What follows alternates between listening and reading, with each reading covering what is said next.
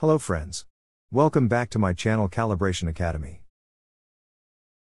If you are new to this channel, and if you have not subscribed to our channel yet, then please subscribe to our channel, and press the bell icon to get notifications when we post the new video on the channel.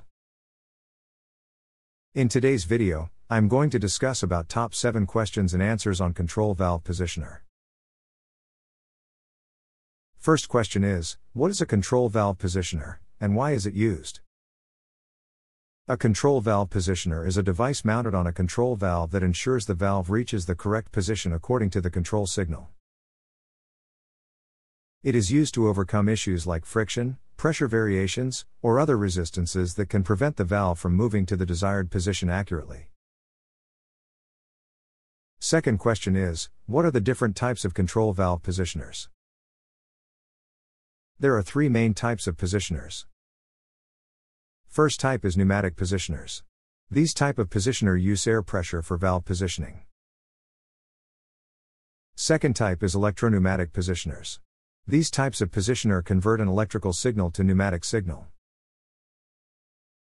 Third type is digital or smart positioners. These type of positioner utilize microprocessors for precise control and diagnostics. Third question is, how do you calibrate a control valve positioner?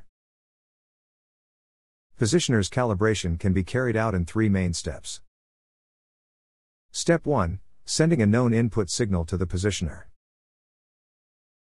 Step 2. Checking the valve stem position or the actuator movement. Step 3. Adjusting the positioner settings, 0 and span to match the input signal with the valve's position accurately.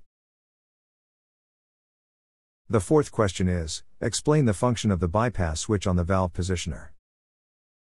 Signal bypass permits the control signal to be applied directly to diaphragm actuator as if there was no positioner. This arrangement is designed to allow for actuator calibration with minimum inconvenience. The fifth question is, how do positioner improves valve performance? Positioner enhances performance by reducing hysteresis and dead time. Secondly, it ensures precise positioning under varying load conditions. In addition to this, it allows faster and smoother valve response. And last but not least, it provides diagnostics for predictive maintenance. The sixth question is, list 6 advantages of using positioners. A positioner can be useful as a piston actuator by supplying air to the piston actuator to adjust the valve in response to control signals. It can be useful for signal range change. It can also be useful for signal direction change. Valve plug's positive positioning can be achieved by using positioner.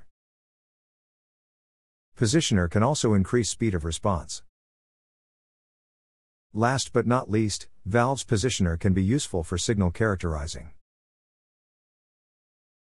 The 7th question is, what are common issues faced with control valve positioners?